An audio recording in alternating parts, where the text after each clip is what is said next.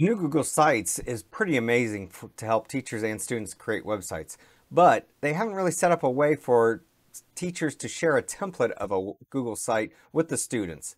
Today I'm going to show you how to do that.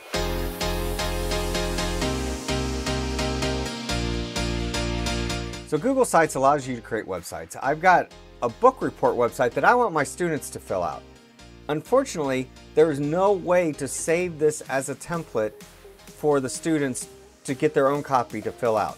If I add them up here, they will edit this particular site and it won't make a copy for them. If you do the trick of up at the top, adding /copy to the end, it doesn't work. It gives you an error. But I found a way to do it. This is my great book report and I want to do this as a template.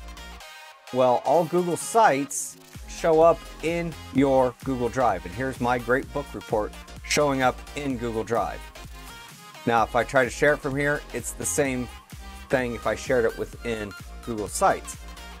It gives people access to edit that site, not make a copy. There's no way I can tell it to make a copy for each person.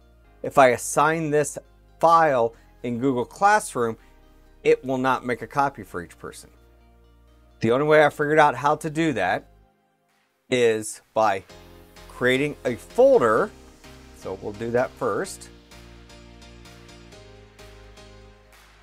I create my Google Sites templates folder and I right click on it here just to get up the share. Now on that folder, I can share it with particular people, or I can just let anybody in my domain use it, depending on how you want to set it up. I'm just going to right now let anybody in my domain can view it. They can only view what's in here. I'm going to copy that link because I'll need it later. So I created a folder and I shared it with the people I want to have access to it. And I shared it view only. Now I put my great book report over into that folder. Now it's going to say, hey, other people are going to be able to see this. You sure you want to do that? Yes.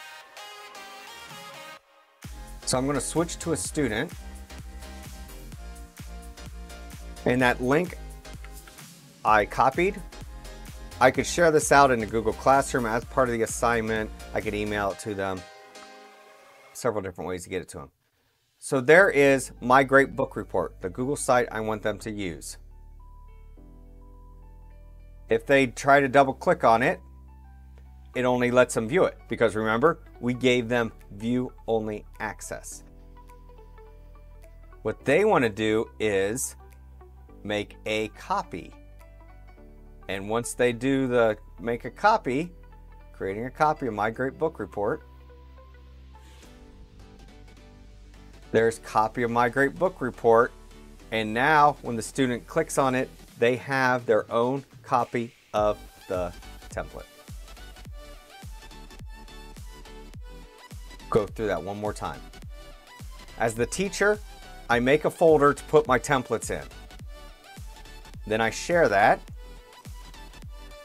And I can share it with a particular person, group, or I can share it to everybody. The secret is, no matter how I share it with read-only access, viewer access. So if I shared it with a particular person or group, I need to be sure I switch that over to view only. Once that's shared, I need to get this link of that folder because I'm in the folder right now, Google Sites. So I can send out this link in Google Classroom, email, however you want to get to it. The student would then go to that link